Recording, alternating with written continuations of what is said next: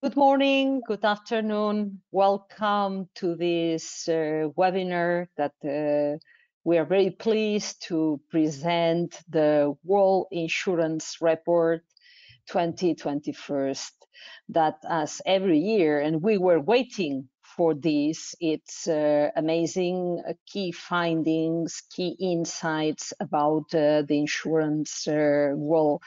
And we would like to thank you, of course, this collaboration with Capgemini that, with no surprise, has the top level of a report at every year with Elias Ganem and his team, and also Seth Rachlin. And today we have also another speaker, Richard Schaffer, that I will introduce them to you shortly now.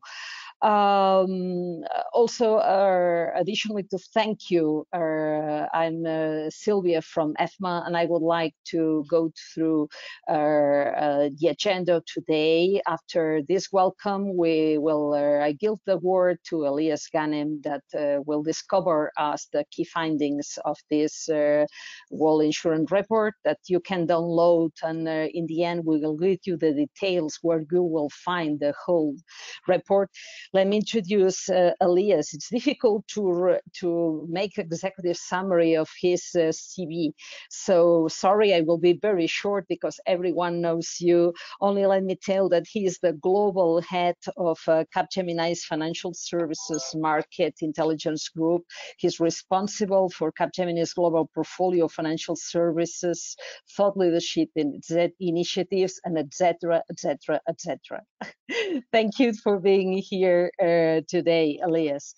Then we will give the word to Seth Rachlin, also a collaborator with Efma from Capgemini. He is SVP Field and Market Development at Colonial Life, and his teams set direction and develop programs to help us to grow and acquire more great agents, brokers, clients, and consumers. So big and amazing job. And today we are very pleased also to have Richard Schaffer, Senior Vice President, Field and Market Development at Colonial. Oh no, sorry, I missed something. Oh no, I changed the presentation. So excuse me, I do it again.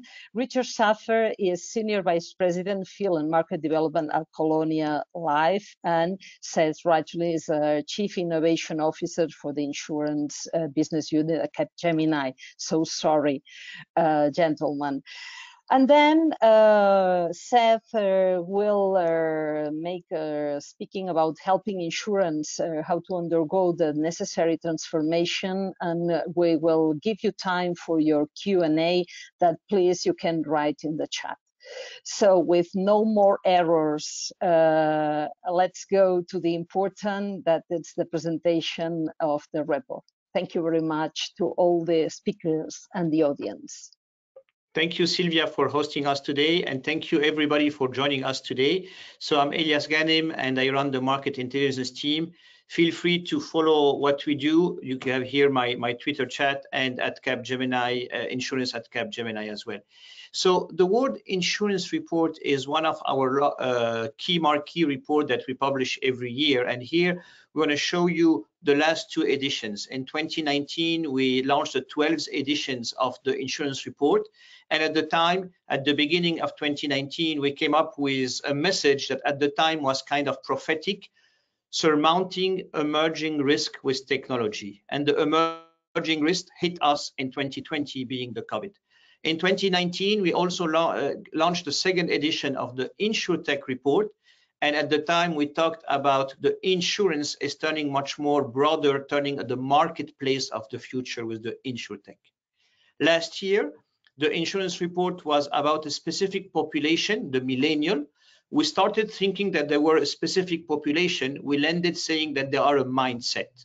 Everybody is a millennial somewhere, and we need to adapt to that. And then into the InsurTech, we said, be careful to everybody. It's very important to require a new mindset to evolve. for you to know every single report. And what differentiates our report from everybody on the marketplace is they are heavily voice of the customer. For every report, we listen to more than 8,000 customers. We interview 140 executives. We have Richard with us today, one of them that we got his point of view, and we make it sure to cover the entire world and to cover the entire markets. Here you could see in a very short version the conclusion of the report, but we recommend you to go on the worldinsurancereport.com and you will get all the details of these reports. On top of the reports, and as the reports are full of information, we even went beyond that and we created trends books. Every year between November and January, we publish the top trends books in terms of P&C insurance, life insurance, health insurance, and then we did plenty of deep dive onto the COVID. All that you could find it on Capgemini website. So let's jump into this year report, and want to make sure that you measure the length of the report, and want to show you this picture. This year we surveyed 12,000 customers, more than 8,000 on personal lines and more than 3,000 on commercial lines. We covered it across all the region of the world, and we covered across all the policy ownership. And here you're gonna notice that we have green and purple. Green is for everything related to personal lines. Purple is everything related to commercial lines, and keep these two color codes in your mind in the next slides. We also make sure that we cover across all the population, being millennial, Gen X and above. Not only we interviewed customers, but we also interviewed, in this case, more than 250 insurance executives around the world, Americas, Europe, APAC, also coming from the business lines and the commercial lines. But as this year we're talking about distribution, we can't miss the point of the most important channel in distribution are the agent and brokers. And here again, we interviewed more than 75 agent and brokers around the world. So be with me. You're going to see at the bottom right the icons: green for personal, purple for commercial, the person when we talk about the people, the building when we talk about the business side. So with no further ado, let's jump into it. What are our main key findings? The first one, distribution models are challenged. We've been for the last 18 months separated, and so business went on. Some branches remained open, some agents remained open, but mostly we all shifted to new way of interaction, being digital. So the traditional channels are completely challenged. The only way to be ready for the new battle, or to be into the new battle, is to enhance the effectiveness of all channels. And the only way to do that is leveraging technology, as we are doing it today on this call. And the way forward is the concept of digi-intermediation of the insurance, where we're going to look a lot about it. There is a major risk of being disintermediated. We are seeing remain in the game by become digi-intermediated. And to build on the key messages, the first one, when it talks about distribution model are challenged, customers are now reached through multiple channels. Insurers have to rethink their customer engagement model. We identified 3 key words when it comes to the engagement: advice, convenience, and reach. And these are the things that are people looking for, where human is good in advice, digital is good for convenience, and the new digital intermediary, i.e. the new channels, the insurtech and so on, are good in reach. But none of the human, the digital, or the new digital intermediary is good across the entire experience. So it's important to digitally retooling all the channels to make it work. When we come to effectiveness, it's really the time to fast track the channel digitization and empowering the human engagement. People are asking for our help, and we are not able to give them the right help because we are not equipped as human to answer all the questions at the same time. The only way to go forward is empowering technology with focusing on AI and data, allowing us to personalize the engagement and to bring up the value-added services we bring to the customer. And the way forward to make that happen is the famous digi-intermediation, where agent and brokers remain the key growth channel, And it's important to move towards a phygital to phygital engagement model, as well as leverage a broader ecosystem. So let's dive into it and see what is behind it. First, let's take a big picture of what's happening. There is a major need for insurance. Every single person around the world now is asking for more coverage. 41% of the customers said that they will shop for life insurance just after COVID. We are coming out of COVID if everything goes well around the world, and we need to be ready to get back in heavy business, and life insurance is something that will come quite a lot. But in the meantime, there have been major customer dynamic change. 70% of the customers are demanding a multi-channel experience for policy, from the research down to the purchase, and 24/7 became the only way to go forward. So moving there, how do we address that? We need to have new products. And very interesting, 1 out of 2 insurer is claiming that they want to launch products into new business model. And clearly now it's in the mind of everybody, working with an ecosystem is here to stay. So talking about working with everybody, the competition landscape is changing. We don't have anymore the traditional company A insurance versus company B insurance. We have new players coming to play. 50% of the customers would buy insurance from big tech and other non-traditional players. Look at Walmart, look at Tesla, and these guys are coming to compete with the insurers into their domain. And finally, all of the insurers, because of the last 18 months of different way of working, everybody has a huge pressure on operation efficiency. And everybody is asking, the customers are asking for much more positive interaction and direct interaction, and that's why AI come to play. So a very complex landscape where insurers need to adapt to the new distribution landscape and adopt a multi-channel distribution strategy. Let's look at the adapt and the adopt things.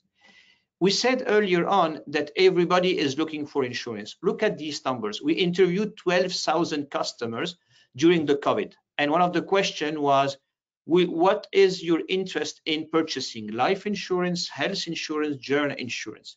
And look at the numbers, how they jumped, all of them more than 10 percentage points in terms of 32 to 41 for life, health, and so on.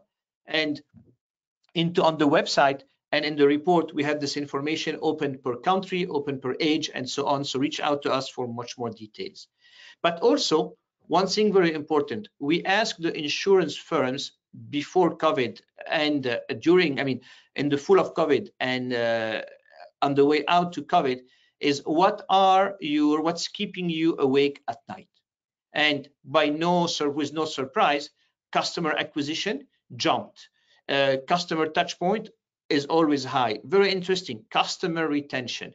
It jumped from 30% to more than 40%. Clearly today, we're observing that the insurance company are realizing that the customers has more choice and are starting to shop around, and the one that might lose are the traditional insurance firms. So with current uncertainty and insecurity, consumers are looking to be more and better protected. The big questions, are we ready to make it happen? So to try to answer this question, are the insurance players ready to capture this new market? We came up with the equation. We call it the CARE equation. C for convenience, A for advice, reach, RE for reach, convenience, advice, and reach. And that's the way that will make insurance come into the game. Let's start with the convenience. Convenience is 24/7, accessibility, quicker response time, information availability. Make it easy to me. By the way, every digital solution is very convenient. Every traditional solution, not as convenient. But where traditional channels are much better than the digital one is on advice. Customer is looking for personalized advice, and especially from somebody that they trust and that they know them. And finally, in terms of reach, the adoption of a particular channel, this is the multi-channel experience for each segment at each moment, is essential. So convenience, advice, and reach is the important care approach, and we want to see where we are. And the next slide, we're going to look at this care equation across all the channels, seen from the side of the consumers as well as the business line. So here we start with the consumers. How do customers perceive the care approach from all distribution channels? These are the channels that you see on the left: digital channels, agent and brokers, direct channels, price comparison website, and the bank assurance. And if you look at the bottom, the adoption, the perceptions, green is high, red is low. Digital channels, consumers see digital channels great for convenience, so on the low side for advice and reach. The opposite come for agent and brokers, where convenience is so but advice is high and reach is more or less there. Direct channels, not so good. Price comparison, not so good. And definitely bank assurance is the one that is completely missed today. Though there is a major opportunity for cross-selling and especially leveraging the data. And recently I met an insurer that said, we are jealous of our bank friends because they know much more about the customer than we do in terms of day-to-day life. We know the customers only when he signs and when he has a claim. A banker knows the consumer all over the time. So bank assurance, badly rated, should be a very important channel. So now let's move to deep dive into how do consumers perceive convenience from distribution channels. And here we look at it from the personal lines versus the commercial lines in terms of convenience. And clearly, when it comes to convenience on personal lines, digital channel remain the top one. When it comes to commercial line, look at that, medium to high in terms of digital, agent, and direct channel. What is very interesting, 60% of commercial line customers find digital channels convenient to access. And that's very interesting, right? Digital channel. For a commercial line, you would expect more the agent and brokers. Very interesting to see that even commercial lines, digital channel is building up. When we go to agent and brokers, more than 40% of the customers on the personal and commercials said accessing agent and broker at convenience time is a challenge, and so on and so forth. So clearly there's an opportunity to improve on all the channels. We looked at the advice side, and here we looked at the level of advice required for choosing personal line products. We looked at the products we're going to see right now: auto, home, term, and health. And we looked at it from a level of advice needed to make a policy purchase. And we're going to show you here the numbers, which might surprise you, is how consumers think or say and what providers think and say. And very interesting, 28% of the consumers says they require high level of advice to purchase an auto insurance, while only 4% of the insurer believe that customers require a high level of advice for purchase. See the gap? 28 as customers, I want to be advised to buy a car insurance versus 4%. 27% when it comes to insurer, 11% when it comes to professionals. 36 of the consumers want a support for the term life insurance versus 22%, and so on. Only on health, the numbers join each other. And then you're going to say, of course, there is a difference between the ages. Here we went into going beyond and saying, let's look at the millennial versus the Gen X. And even the millennial are saying that they need support in their actions. They need a different support. They need a different channel to be educated. Then we looked at where do personal lines customers look for advice. And clearly, by far, agent and brokers is the main channel for advice. But look at direct channels. It's building up quite nicely as well. We flip now to the commercial side with the same question and the same approach, talking about professional liability, group life, group health, group retirement. And what can we see here? That the numbers are much closer.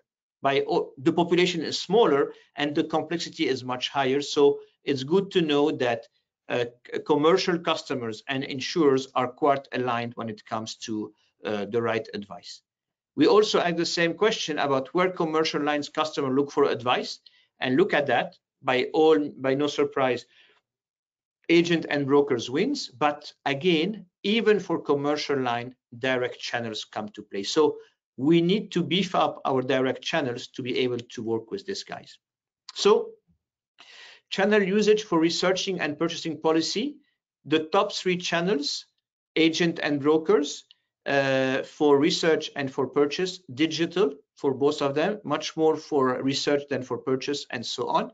When we flip to commercial lines, clearly the agent and broker is the big one.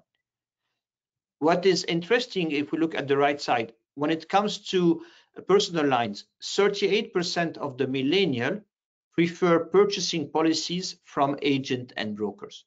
When it comes to commercial line, 64% of small and medium commercial customers use digital channels for research and 36% for purchase. Are we ready to support the new channels to become predominant? And are we here to support the agent and brokers, or are the agent and broker equipped to do it the right way? So let's look at the effectiveness of each channel. And what we want to make clear to everybody, it's not about investing in one of the 3. It's not be good in convenience and not in advice and reach. It's the combination of the 3, the confluence of the 3 that is important to deliver the right strategy. So let's take a look and let's deep dive into the agent and brokers when it comes to convenient experience. 43% of the agent and broker recognize they lag in high responsiveness to customers, and are claiming, 45% of them are claiming that they need support from the insurer in better engaging their customers. So we went and we asked them, to the agent and brokers and the insurer, what are the digital tools that you require? 54% of the agent and brokers found digital collaboration and engagement suite to assist customers effective in providing customer experience, versus 64% of the insurer. Almost 60% of the agent consider digital illustration and product comparison tool important, and same on the insurance side. But very interesting, only 41% of the agent and broker consider automated data capture and pre-filled tools important, while 63% of the insurance feel so. And the answer behind that of this difference is not that they don't think it is important, is they didn't get it. And there is a lot of education that needs to be done to the agent and brokers, not only in installing the tools, but making them adopt the tool to make it work. From convenience, we move to advice, and we're still with the agent and brokers. And here we ask the agent and brokers, where do they get their lead from? 93% from existing clients, 48% from the insurance, and in between are the social media. But look at the staggering number on the right. 61% of the agent and brokers are highly challenged to convert leads. Why is that? Because they don't able to get on time with the right product at the right customer. Again, we look at the tools, and here you will see the numbers also are different between the both sides, where 56% of the agent and brokers believe that digital CRM tools are essential versus 61% on the insurer. And then when we go below, marketing automation tools to create hyper-personalized promotion, only 1 of 4 agent and broker identify that as a great tool, while 1 of 2 insurers does that. Again, adoption, education are at the heart of these challenges.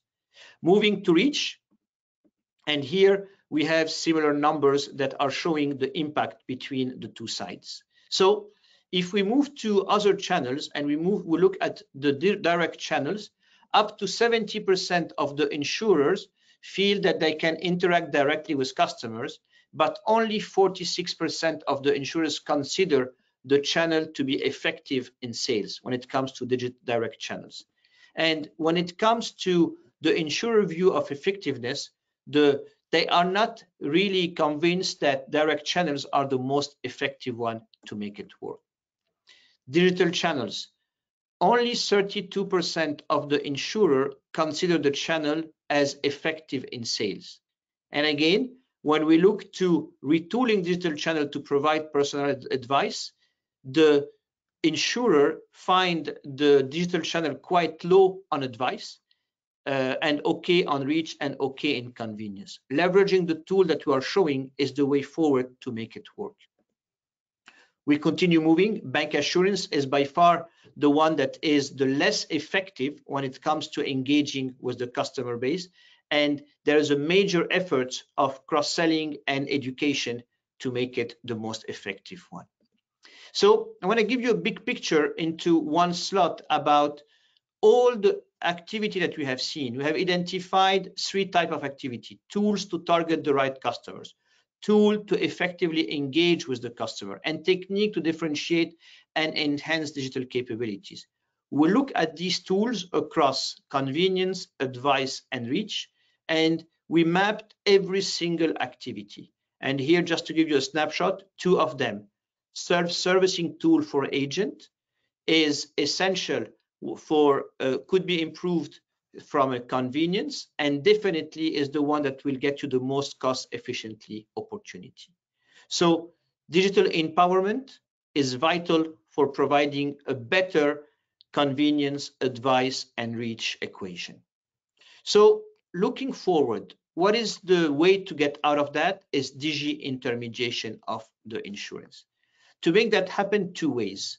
One is empower the agent and brokers by giving them better tools. And the second one is expand into new digital intermediary. Let's deep dive into that.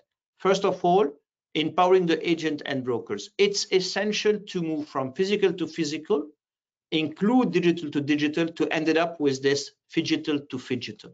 And when we look at the customer preferences mode of engagement, what is interesting to see is video conferencing, email, voice call are all rising versus in-person visit is on the way down. When it comes to new digital intermediary, it's essential to engage with new platforms, digital insurance distribution platforms, and join ecosystems where the insurers become embedded, the famous embedded insurance, to be able to offer the right experience to the end customer. The way forward is get involved with the new digital intermediary to engage with the customers. 4 kinds of digital intermediary: aggregators to compare plans from different insurers, policy purchases, education, and here are some names. Exchange or marketplace, join that and be a provider embedded insurance to others. Placement platforms to offer simplified and quick receptions of quote from multiple carriers. And finally, of course, the digital managing general agents, where we focus more on specific segments and we give them the product they need. Aggregators, marketplaces, placement platforms, MGAs is the way forward. And why is it the way forward? Because we really want the insurance to become at the heart of the ecosystem and to make it the way that in an embedded manner, we are supporting every single player, being hospitality, healthcare, retail, payment, wealth management, and so on. Some of you are already doing it. We are seeing Chubb very active in the US, and across Europe, we're seeing AXA and ING, 2 large firms joining forces to offer an embedded experience on the ING platform. So to conclude with what I said at the beginning, it's about understanding that distribution models are challenged. It's about empowering them back through technology, and the way forward is to make it happen by enabling through technology a better interaction with the customer 24/7 multi-channel. I tried to summarize in 25 minutes the report. Invite you to download the report, to look at it, and to ask any question you have. And with that said, rather than only remaining into the report, I'd love to invite Seth and Richard to take it from here and bring it on the ground, what is happening today in the insurance field. Seth, the floor is yours. Yeah, thank you, Elias, and thank you, Richard, for joining us. We have a global audience today, so obviously here in America we know Colonial Life well, but maybe we start out and just tell us a little bit about Colonial Life and what you do there. Thanks, Seth, and good morning. Thank you for having me, and just well wishes to everybody who's joining us today. It's been a year of a pileup of hard things, and I just hope everybody's navigating it well. Colonial Life, Seth, is the fastest growing voluntary benefits carrier in the United States. We've been doing this for 80 years, and almost exclusively in person. And I don't mean just the enrollment events, but the recruiting of new agents, finding new employer clients, and then educating and engaging and enrolling their workers. And we'll sit with, in a given year, forget 6 feet apart, 6 inches apart, historically, about 2 million workers at the work site and educate them about all their benefits. So you can imagine that the last year and a half for us has been a real time of retooling and reinventing and figuring out how to blend together high tech and high touch. And I know we'll get into talking about that in a minute. Well, that's a great place to start. So obviously people showing up to work and being in a place where you can talk to them, I guess, is foundational to your model. So maybe Right. what did you do, and how did you use some of these methods of virtual engagement like the one that we're talking on today? How did that come to play in your business? What do you guys do? Well, it's amazing what necessity does to a business, to all of our businesses, in terms of accelerating sometimes the adoption of tools and techniques that had been available for a long time, but they hadn't been fully adopted. So, this is, as Elias said so well, workers are more worried than ever before. That's all of us. We're worried about very specific things. What happens to my family if I die? What if I'm hospitalized? What if my income goes to zero? So worker worries are way up. Workers obviously are working more remote. Most of us are working remote. We have a corporate office here of about 1,400 workers. We're open, but we maybe have 10–15% of our workers slowly returning to work. So as you think about being able to historically, again, reach people at the work site, we really had to retool and reinvent it. And what that meant for us was taking tools that had been available before, and in a matter of weeks, quite frankly, through a series of webinars, training agents how to use virtual software like what we're experiencing today and how to get that into their lives. We talk at Colonial Life about being a face-to-face benefits education company. And sometimes those faces now are getting delivered virtually, like the experience we're having today. But a good byproduct of a really, really tough, terrible time has been the broad adoption of those kind of virtual tools, not only for enrollment, but for educating and recruiting new agents, for finding new employer clients, for interacting with brokers. And we've got about 4,000 or 5,000 agents today who have integrated virtual technologies into their work lives. And it's about having a habit. And one of the challenges for us as an executive team now, is to make sure that those new ways of working, this hybrid, the combination of in-person and virtual, that those ways of working persist. Because there's some activities, frankly, that virtual ways of working, forget the pandemic, are just the right way to reach people. Elias used the word reach. We have a lot of workers in this country working remote. That number will go up. And in the past, Seth, we had sort of agent economics that were around like, I'm gonna make a decision here around whether I should drive an hour and a half to onboard a new worker or re-enroll a small employer. And sometimes agent economics got in the way of that reach. Today, with the new tools, those barriers of time and distance in many cases have dissipated and gone away. And so we're able to use Elias's word to reach people where they are in a way they want to be interacted with, regardless of time and distance. So then, good byproduct of a really, really, really tough time are those new ways of working, but still, for us especially, that human element right at the center always of the experience, where tech's not a replacement, never a replacement of the human element, but an enabler, an extension of our reach to do that. Yeah, interesting. Just to follow up on that, I'm curious as to whether you found certain agents better at adapting than others, and if so, what sort of, what was their secret, or what's sort of the divider between those who were able to adapt to the new way of working and those who struggled a bit? Yeah, it's been funny. You know, you've seen that adoption of innovation curve, right? So you always have folks that are going to try new things just because they happen to be the new things, and then they're sort of your fast followers and et cetera. I tell you what, it's not been correlated to is the age of the agent. And Elias pointed this out a little bit earlier around worker preferences, around how they want to engage. Yeah, I think it's a matter of leadership, of those local sales leaders, showing people and teaching people how to do it. A lot of coaching, a lot of training, a lot of storytelling and case studies, and just, you know, what's the saying? The mother of necessity. It just required people in a world where these are contractors of ours, they're not employees. So for them to feed themselves and their families really required them to adopt new ways of working. And of course, there's still pockets of folks where we're getting them to adopt and adapt. But we've been, by and large, really impressed with the level of adoption. Terrible way to get there, but very rapid. I'd say it probably pushed us 5 to 7 years ahead, if I'm honest, Seth, in adoption of tools that we'd had available for quite some time. That's terrific, and we hear that a lot. That in some respects, the impact of the pandemic is really the acceleration of the digitization of the sales experience, whether it's as Elias talked to a fully digital sale or whether it's a digitally assisted sale, as you would say. Right. You know, and I think, you know, in the kinds of environments that you compete in, you know, digital has become sort of a playing field, if you will. Right. So sure.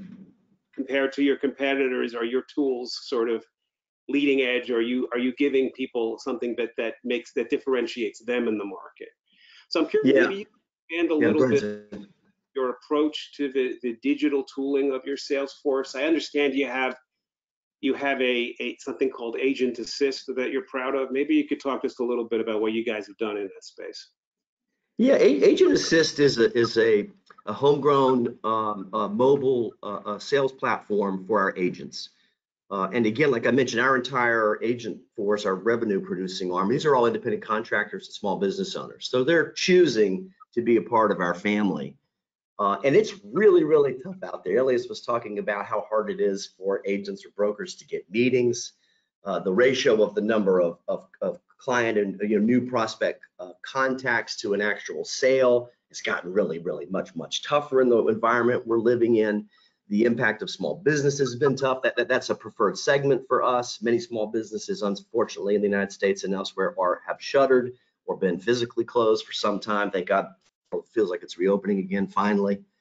So we went on offense a couple years ago to provide this Agent Assist platform, and it began as a lead distribution platform, serving up preferred leads to agents who could check them out, and then within the Assist platform could make and record contacts with prospective clients. And we were able to push sort of preferred industries and preferred buyers or employers likely to purchase and value what we provide. The adoption of that, we've got about 3,000 or 4,000 agents interacting each day in that and claiming leads. And now what we're shifting it to, Seth, is an entire, think of it like a system of record for the employer, for our clients, and the agents are able to use that. They get nudges and reminders, not only for prospective clients, but reminding them at the right time of the year to make contact with existing clients, offer them new products and services, reschedule re-enrollment with their workers. And we'll continue to put value props on that platform, but it's been again, it's a digital tool that's enabling and extending our reach with the human element. And I think that's been a big that tool and some other training experiences we provide has helped us in our recruiting efforts. People want to come to be a part of a system that's winning, that works. And so we spend a lot of time and investment on the attraction and retention of new agents, which is challenged right now in the economy. And we have more jobs than workers who are interested in the United States.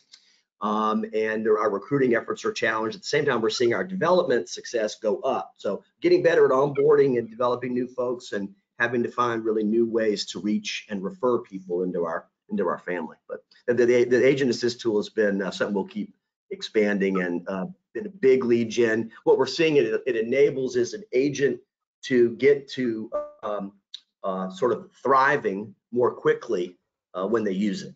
So we're able to say to an agent, this is a winning platform. Your success will be more likely to happen, and it'll happen more faster.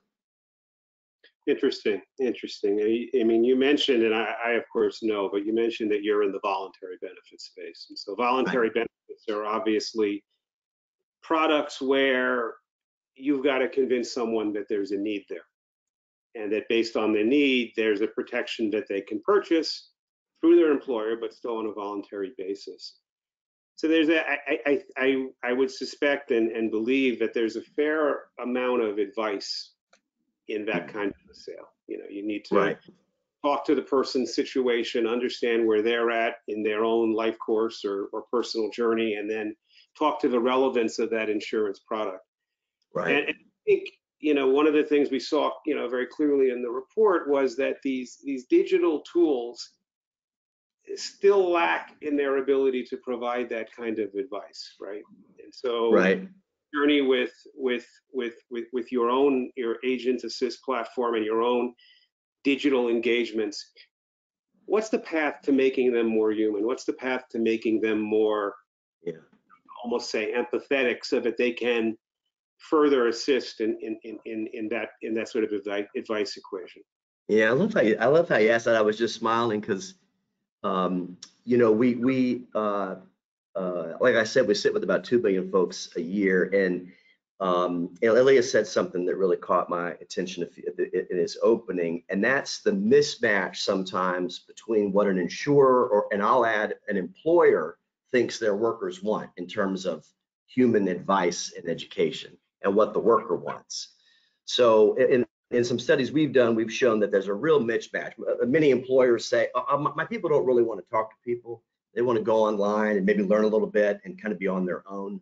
What workers say, of all ages, by the way, is that we're social creatures, right? And humans in the insurance world, it's easy to underrate humans, unfortunately. And workers actually want to speak with someone and get sort of social confirmation and get their questions answered. And so for us, the center of the worker education experience is about a 20 to 30 minute, either in-person or virtual education experience, where the counselor asks a couple questions to assess the person's, you know, sort of family situation and obligations, their kind of appetite for risk, and maybe a little bit about available savings in the event of something unexpected or unplanned. And then again, within 20 or 30 minutes, are able to help navigate that worker through, you know, some decision making they've got to do, not just on colonial benefits, but medical plans and et cetera. Now, we wrap that human experience with a lot of technology now. So ahead of that event, there's, you know, we're sending digital communications to the worker where they can learn a little bit and understand what the experience will be like. They can watch videos and they can gather information.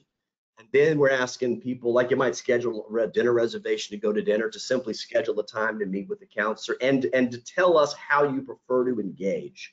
Do you prefer to chat with us? Would you like us to call you back? Do you want to turn on your camera right away or schedule it? Or do you want us to come and sit beside you? And we think that agency, if you will, the sense of agency that we can give workers is really important, so they can reach us anytime, anywhere, in a way they prefer. And often, by the way, we've seen a lot of this. Workers are saying, I'd really like to talk to you and include my partner or my spouse. Let's do it in the evening, and let's turn on our camera in our kitchen. The kids are running in the background. It's gotten very personal, and technology is enabling us to do that. So for us, it's the combination. You guys have been using the word care. It's the combination of high tech and high touch together. And we think that's a harder path. We think it's probably easier to replace our people with technology, but that's not our way. And we don't think workers actually prefer that anyway. Yeah, that's terrific. So, hey, last question. And there's obviously a risk in this question because no one could have predicted the last year. Yeah. That being said, I'm gonna force you to make some predictions. So tell us, kind of where do you think distribution goes in the next 5 years? Let's assume return to normal a little bit. Where are we headed from your perspective, and what are you doing about that? Yeah, I think you know, for us, there are a couple of things we're seeking to address, and one of those shifts, and this has really been a time of reminding us, you know, how impermanent life is, how financially fragile all of us are. So there's been a reaffirmation of the role that we play. And quite frankly, there's a little bit of an indictment of the insurance industry and employers as you think about the number of workers in this country who continue to be unprotected by very basic insurance protections, income protection and life insurance. So shame on all of us, because, you know, right or wrong, the workplace in the United States is really the only place to access these coverages. So first, I would say good reaffirmation that people need what we provide now more than ever, and we haven't done as good a job as protecting America's workers and their families as we need to.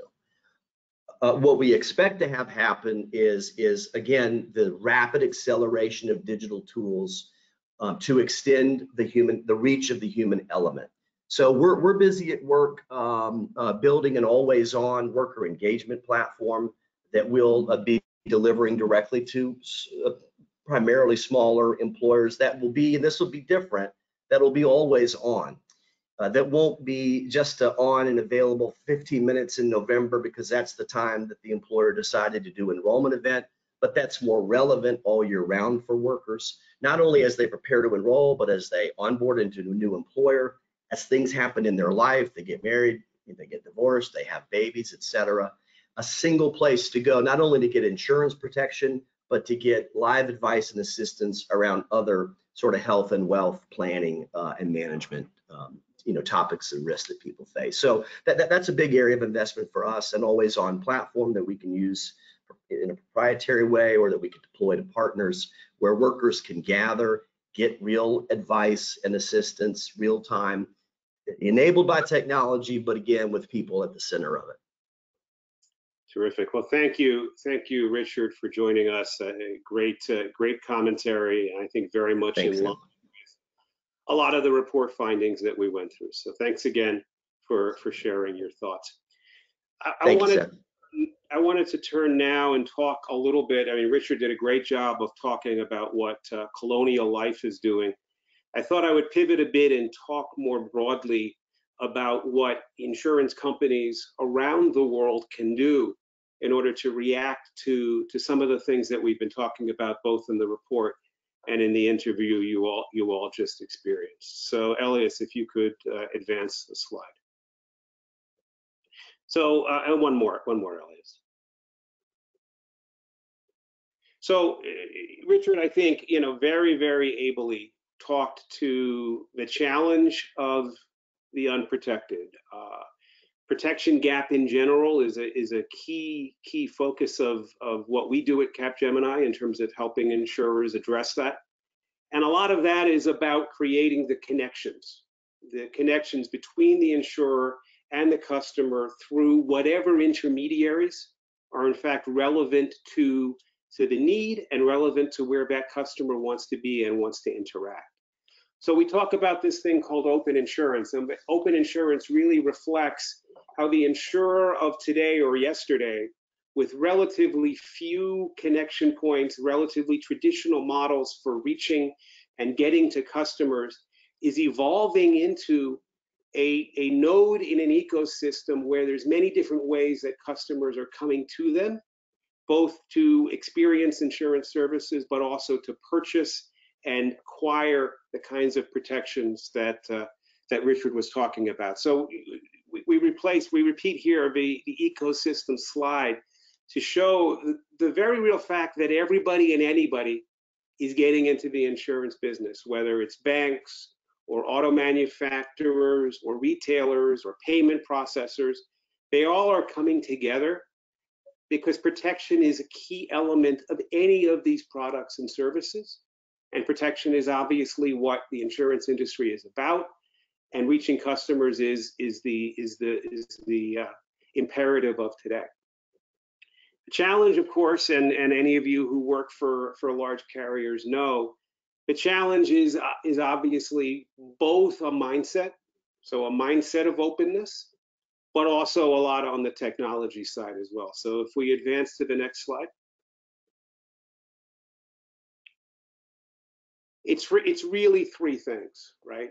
It's number one, it's that vision, the governance, the ability to understand how to connect out and how to reimagine the business as a connected business as opposed to as a standalone business. It's a set of technologies around APIs, and I'll talk in a minute about our open insurance platform, but it's about how do I create the technical touch points, the APIs, to enable all of those participants to interact with me seamlessly, to be able to plug and play, and in some cases disconnect all of the new business partners that I need to compete in today's environment. And it's all the back end, right? I mean, most insurers do not have the core systems, the data frameworks. They're shackled by legacy environments. So it's doing all that you need to do in those contexts to, in fact, make the connection points real and impactful. And at Capgemini, we work with insurers across each of these three dimensions, helping them to articulate and achieve that vision and governance that they need to succeed in the market, develop the core API services and technology, and revitalize their systems infrastructure and their plant and their sort of application plant so that it can play with those APIs in a real-time and seamless way. So next slide. And at the core of that is what we call our open insurance platform. And our open insurance platform is really the sort of the foundation that a carrier can use to accelerate their journey to the open ecosystem.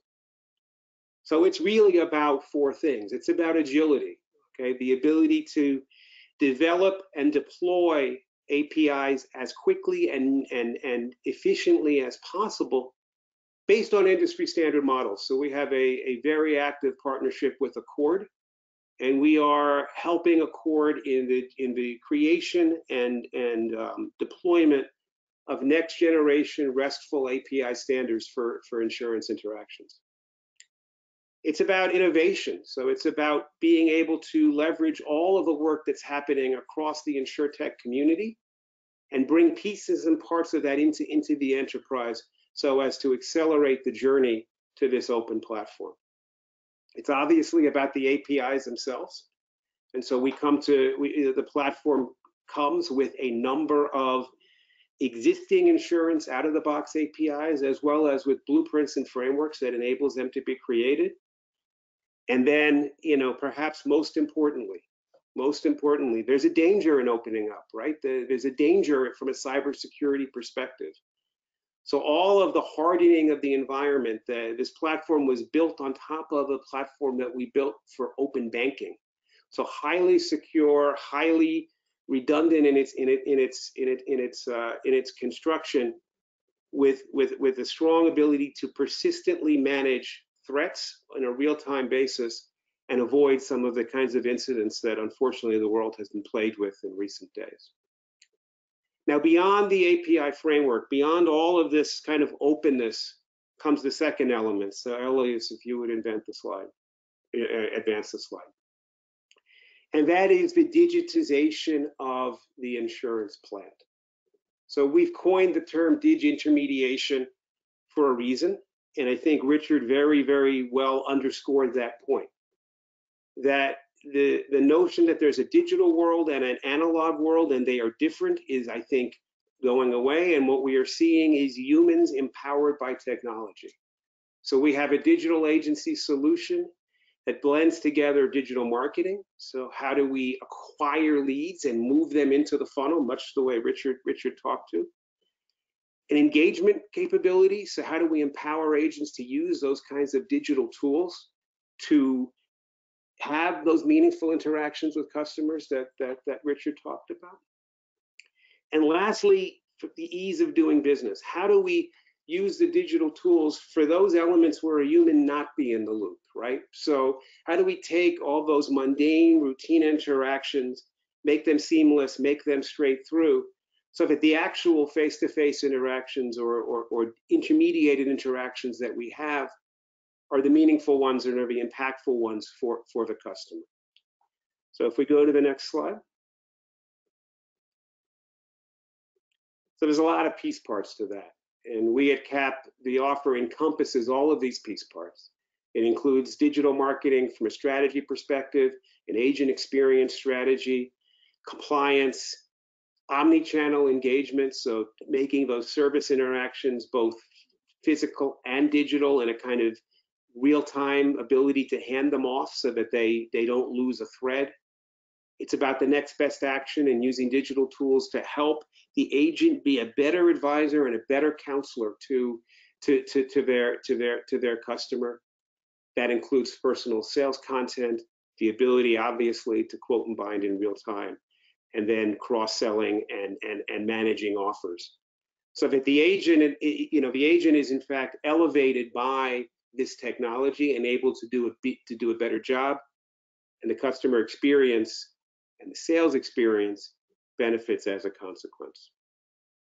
So obviously, we at CAP are happy to talk to you more about both the API solution and the agent solution. We're very proud of them. We think they really respond to a lot of the kinds of trends that we talked about today.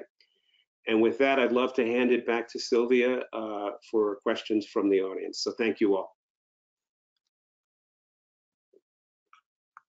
Yes, coming back, thank you for these explanations. It was very, very clear.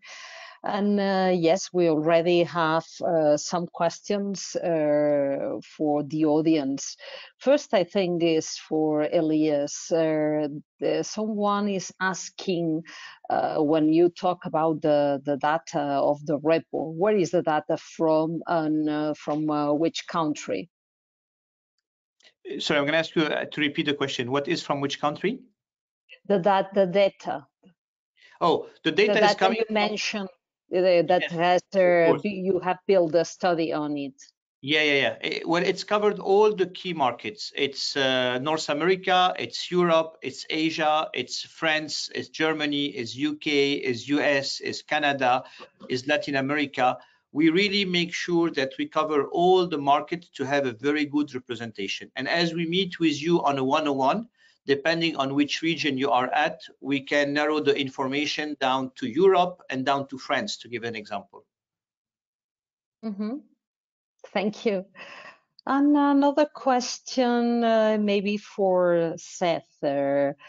I read it. As the industry is moving towards a virtual mode of engagement, will agents remain as a leading intermediary in insurance distribution? Well, I think so, and I think so for a lot of the reasons that that the report underscores and that Richard outlined. I think for the absolute most simple insurance products where a digital purchase, I think of a warranty product, for example, or I think of a travel insurance product where it's exceptionally clear what's needed and how it's needed. I think a digitization of that is probably inevitable, and it's already happened in many respects. But I think for the kinds of products that are truly impactful to customers' lives, that provide them what I'd sort of call the existential protections of life, I think the advice of a human being and a person who truly understands how these products work and how they're intended to operate is irreplaceable. And Sylvia, if you allow me to add to that, I think the report have shown, you might have noticed the two slides where we were showing the advice required, perceived as requested by the customer versus perceived by the insurer. And clearly, even an auto insurance or a home insurance, advice is still required. So now it has changed. It's not anymore a face-to-face interaction that we might need, but advice is really at the heart of the best engagement going forward. Sure, thank you. And last question, because we only have 1 minute left, I would like to know Richard's opinion about millennials, because we have had the next question asking, someone is surprised by the finding that millennials require more advice in choosing insurance policies. What might be the drivers behind this phenomenon? Maybe, Elias, you can also add to it. I think they've just reminded us how much all of us are social creatures. You think about the social interaction that young people are experiencing today on platforms like Instagram, et cetera. This is just highlighting what Seth and Ilias have been talking about, the human element. We're social creatures. We like confirmation about the decisions we make. We want to interact with people at a very high level, and technology can enable that human interaction. I think that's the big takeaway from me, that people are very social and they want to engage. Okay, so let me only the last question for Elias. The audience want to know, when looking to develop products for open insurance environments via APIs, what aspects of products like underwriting, rating are different from conventionally sold products? 1 minute, Elias, no more. 1 minute. So in fact, it's turning invisible. In fact, what customers are expecting is to be covered, and they need to be covered wherever they are doing. I'm going to give you two examples that are very relevant. Going into an Airbnb, I want to be sure that even though I am buying for the place, I am also covered for the place. And if anything happens while I am there, I need to be completely covered. And that's where an API between the house renters and the insurance makes it automatic. The second example is getting on an Uber. Exactly the same. Things could happen while I am in the car, and I need to make sure that I am protected. So if while I am hailing the ride, I am automatically doing 3 things through APIs. One is geolocating me. Second is paying. Third is being protected. These are 3 providers that through API interaction are embedding their services into an experience, being ride hailing or being going with my family to a place. So the new insurance is an embedded insurance, and Seth put it very well. In all my life, I need to be covered, and I need my insurance to do it the seamless way possible. Okay, thank you. You keep your word, and it was only 1 minute. So we are out of time. It's really a pity, because we could stay here and ask more questions, but you can find all the answers to your questions in the whole report that you can download in the page that you have in your screens, and also at EFMA website. So thank you very much to these speakers. Thank you to the big team of Capgemini that write again this report. We are looking forward to read the whole one, and I hope that we can meet with this nice audience again very soon. So thank you, and see you soon. Take care. Bye-bye. Bye. Thank you.